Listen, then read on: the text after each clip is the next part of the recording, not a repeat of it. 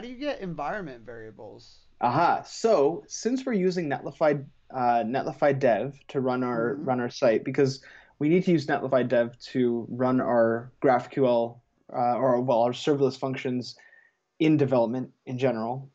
One of the features of Netlify Dev is that it will pull environment variables from your Netlify site. So what we can do is we can create a new Netlify site for this project, add our environment variables in there, off screen, of course, Interesting.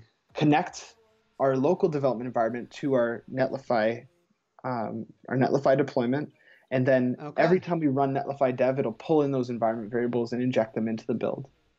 Okay. So, yeah, I guess we should do that. So what I'm gonna do is go to Netlify.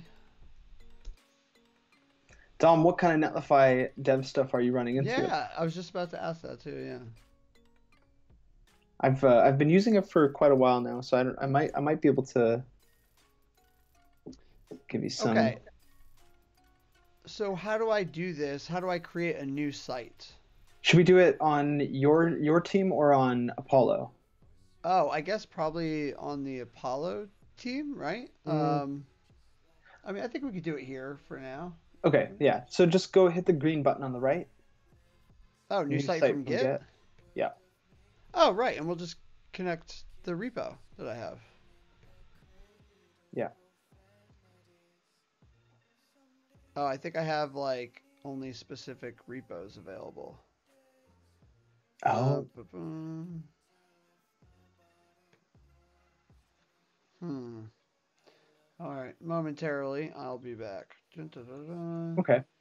Yeah. So Dom, it will spit out two or more endpoints. It will first of all it'll host your serverless functions at a particular port, like localhost port 34567. It'll run your like local client code at, let's say for a Gatsby site, it's localhost port 8000.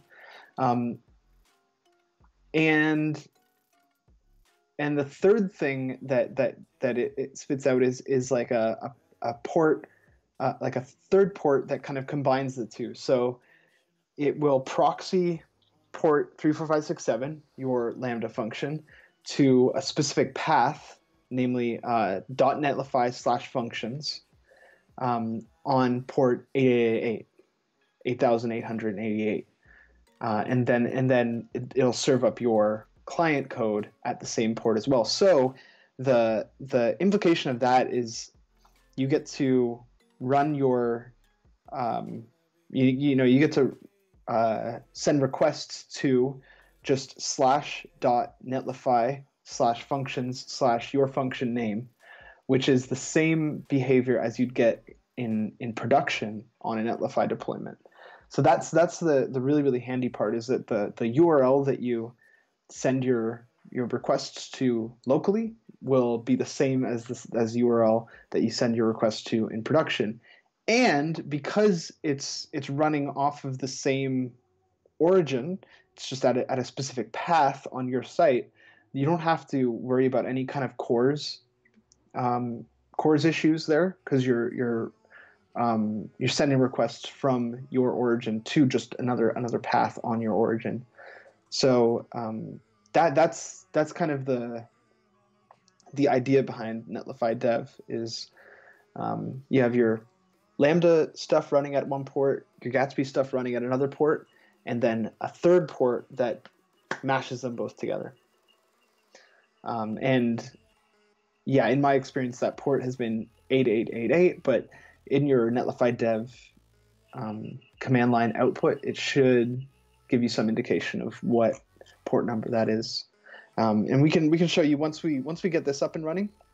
I'll point it out in our terminal output. It usually appears in like a box. Uh, yeah, we'll I'll show you in a sec. All Okay, right, so this is so our Journey V2. And do you have the environment variables set up already? I do. I do. Okay, cool. Yeah, Well, so now I guess we can go back to VS Code. go back to VS Code, All and right. before we run Netlify dev, let's run Netlify init. Yes. And why is this file changed? What did we change? Oh, that's right. You were like just typing hello. Okay. Netlify init. Might ask you to log in. Oh, okay. So it should open that up on your computer. Beautiful. I love how it Cool. didn't open on mine. And now, now that that's been granted, we can go back to VS Code, and yeah, it'll give us a series of prompts. So, first one, we want to connect this directory to an existing Netlify site, and yeah, let's find a Yep. site based on the existing Git repo, That was easy. and that's it. Cool. And there's our site URL, Journey V2. Mm-hmm. All right. So now, if you run Netlify dev, you'll see some output here. It'll first thing it'll say is injected build setting and var db connection string. Ooh, let me go back up. I missed that. Yeah, blink it. Oh, blink there it it was. Oh, geez, Louise. That's pretty All these cool, right? windows. Yeah, that is amazing. Look at And that. yeah, Dom, now the part